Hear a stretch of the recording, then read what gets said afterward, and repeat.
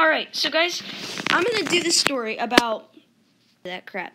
But yeah, now I'm going to take it to Christian, and let's see how he got his Switch. I've had it for 4 months now, and I've had really fun, or I've had some good times with it.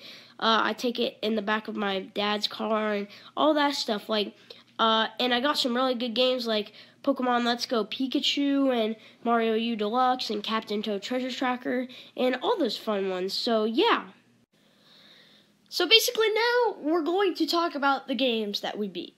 The game that I've beaten that was super duper kind of hard, that I had to use a character called Nabbit, and it was Super Mario U Deluxe.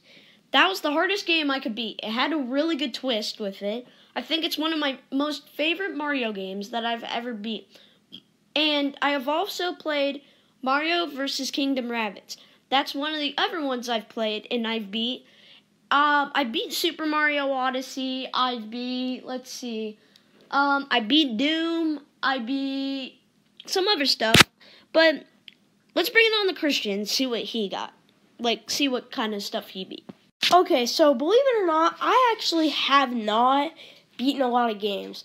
I am really close to beating Mario Brothers U Deluxe. I'm really close to beating Yoshi's Crafted World. I'm really close to beating I can't remember, Mario Tennis Aces. And the one game I've beaten, because I've only had my Switch for not a long time, like 4 months I think, is Captain Toad Treasure Tracker. And a lot of people think that game is stupid, but I enjoyed playing that game, so I beat it. Even at the end, there's like this maze thing. You have to go through 50 mazes. I beat that too, so I'm a completionist on that game. So yeah. Alright, so we're going to go back to this. So, me and Christian, we basically rate the Switch a 5-star. Because why we rate it a 5 stars? Because it has a dock, it has the Switch. You could take the controllers off. You could take the Switch anywhere you go. And you can also charge it in the dock if you ever knew. You can actually get on the internet, and if you ever knew, you can actually get on Facebook and YouTube. And stuff like that. And if you like to play games like Super Mario Maker and stuff like that, then eventually you have to get a Switch for that.